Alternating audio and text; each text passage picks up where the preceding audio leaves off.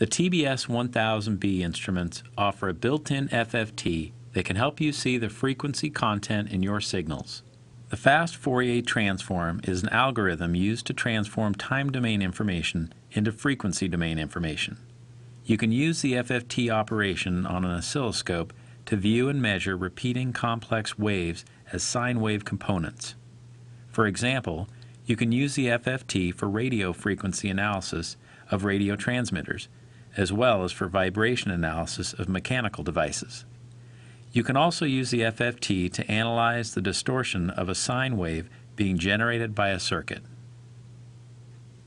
We'll show how to use the FFT function using the oscilloscope's calibrator output. This signal is basically a square wave with frequency of 1 kHz, amplitude of 2.5 volts, and a DC offset of 2.5 volts.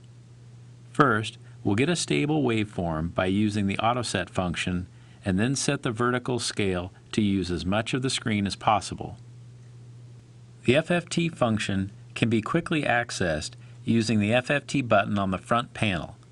Pressing the button opens the FFT screen and displays the FFT setup menu on the right. Let's pause here and take a quick tour of the display.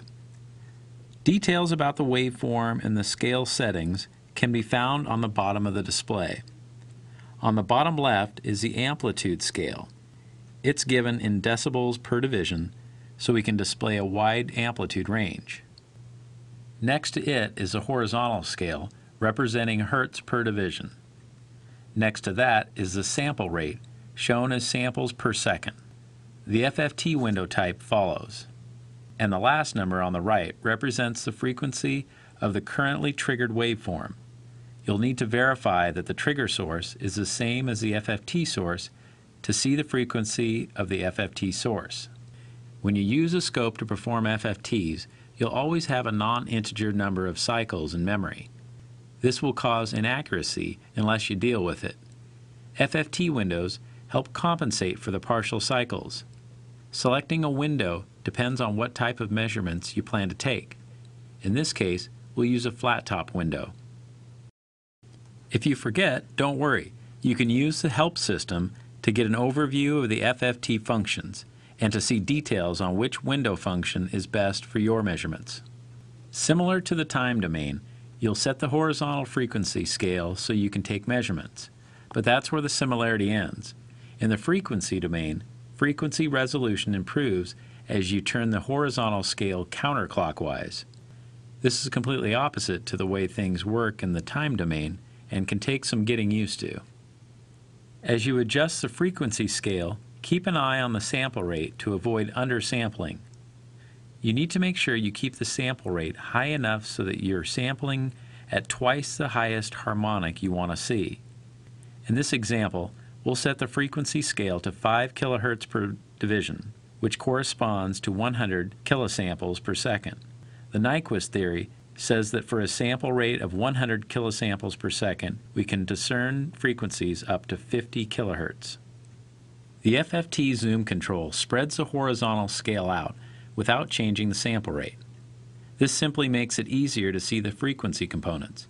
For this example, we'll set the zoom factor to x5. Finally, we usually want to look at the fundamental frequency and lower harmonics. Use the horizontal position knob to shift the spectrum to the right. The displayed FFT figure shows the DC offset component, the fundamental frequency, odd harmonics, and even harmonics of the square wave. Cursors provide an easy way to pick off information from the spectrum. We can clearly see the odd harmonics, and we can measure their amplitude too. For example, we can confirm that the fifth harmonic occurs at 5 kHz and observe that it has an amplitude of about -7 dBV, or about 400 millivolts RMS. Turning on the source waveform option will open a window that shows the waveform in the time domain.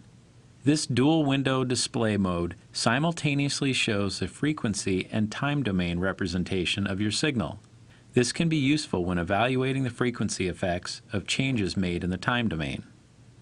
Now you know how to set up an FFT and extract information from the spectrum. Go ahead and experiment. After some practice, you'll develop intuition about the time and frequency domains.